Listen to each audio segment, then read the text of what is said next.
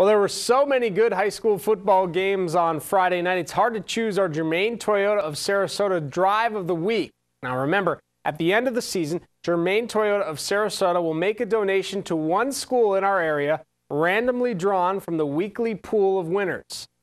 And this week, the winner is Southeast High School. The Seminoles knocked off Sarasota High School on the road in our Game of the Week Friday night, winning 34-31 in overtime. Courtney Allen ran for 105 yards and 3 TDs, including the game winner in overtime, our Germain Toyota of Sarasota Drive of the Week. Congratulations, Southeast.